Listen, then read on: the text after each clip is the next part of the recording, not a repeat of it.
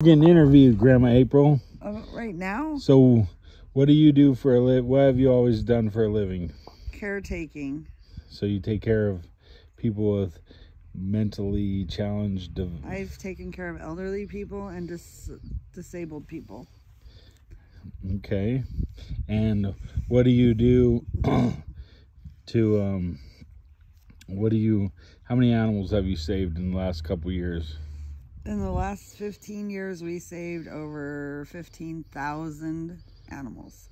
15,000 animals. Wow. 10,000 of those were dogs. Wow. Why do you save animals? Because animals have more humanity than humans. Okay. All right.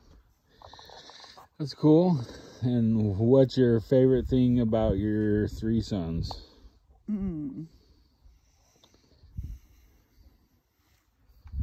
Well, the oldest one has two beautiful daughters, which is really cool because girls are cool, and I always wanted to have girls, and I didn't get any girls. And this middle one here is just cooler than shit because nothing really bothers him ever, and you can just hang out with him, and things are good most of the time. Okay. And he's a hell of a welder. If he would start making some really cool decorations, make a really cool business. Mm-hmm.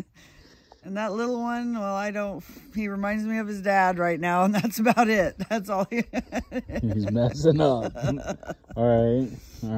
I love him to death, but he's a train wreck. What's your ambition as being a grandma and like... Well, I'd like to start taking these kids on trips. Okay.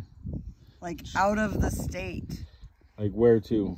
Utah, Arizona, Sonoma, Arizona, Utah, Tahoe, California, Washington, Oregon, okay, Massachusetts, all the places that I haven't been. Okay. And what's your favorite alcohol drink? Whiskey?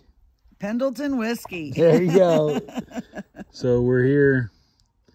We're having a little barbecue and a little get together. I thought I'd interview Grandma April just for the boys' YouTube channel.